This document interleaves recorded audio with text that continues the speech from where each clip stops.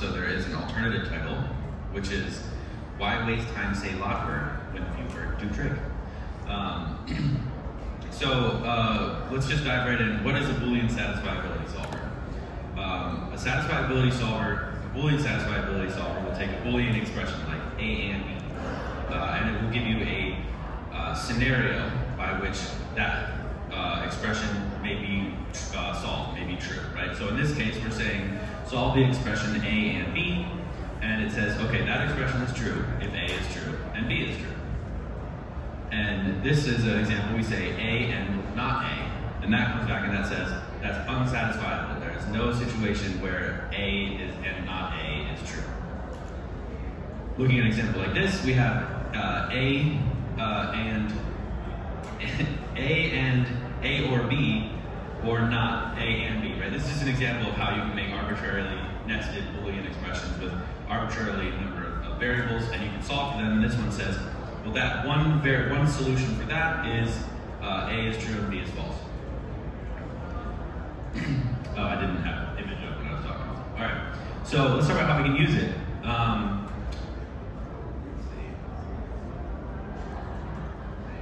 Yeah, so what this does, this actually gives us all scenarios by which it's true. The simple way that you do that is you pass in the first, your thing, you get one solution from the stat solver, and then you say, well, what if that's not true? You negate the solution that it gave you, and it's going to give you another one. And you do that until it says there's no way, there's nothing left, there's no solution. And then you have the entire list of all scenarios by which your expression could be true. And you can see this is a good example where if I say A or B, there are three scenarios where A is true and B is false and B is true, and they're both true. Those are all scenarios by which this expression can be true. So if anybody familiar with truth tables, this is essentially a way to produce a truth table for an expression. So what I'm going to talk about is how we use this Nash framework to solve for policies. This is pseudocode. This is like little example code. It's a little bit more complex under the hood.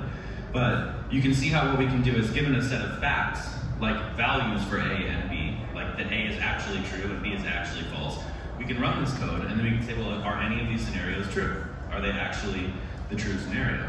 And so you can see in the examples on the right over here that given those facts, we can say, if you had a policy, like you can do this action if these things are true, you can say, are any of them true or are any of them false?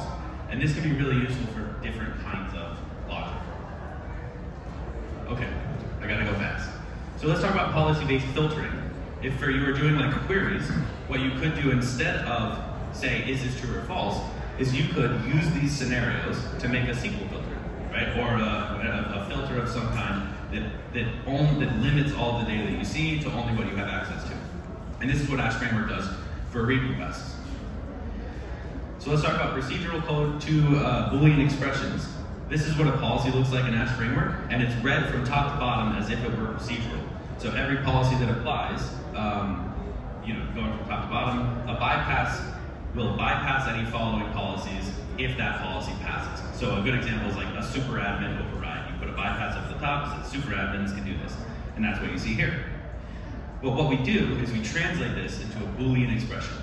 So I'll show some comments here. A bypass translates to or the condition of the bypass and then the rest of the statement. The policy says either the condition is not true, so this is not a read action, or it is a read action and the contents of this policy is true. And we do this for all of the rest of it to produce our Boolean statement that we're going to pass to the satisfiability solver. And you can see it looks like this. That's pretty ugly, but under the hood, it actually looks like a pretty standard statement that you might make writing authorization code.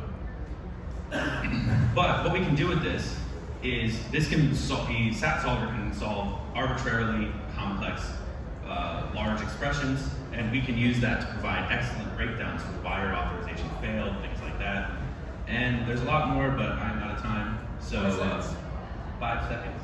20 seconds, okay. We can do some other things, like we can use this stat solver to translate filter statements into Boolean statements, and then we can determine whether or not one query produces a subset of the data of another query, which is great for caching or testing, things like that. And you can find us on Ash HQ on the website and the Discord.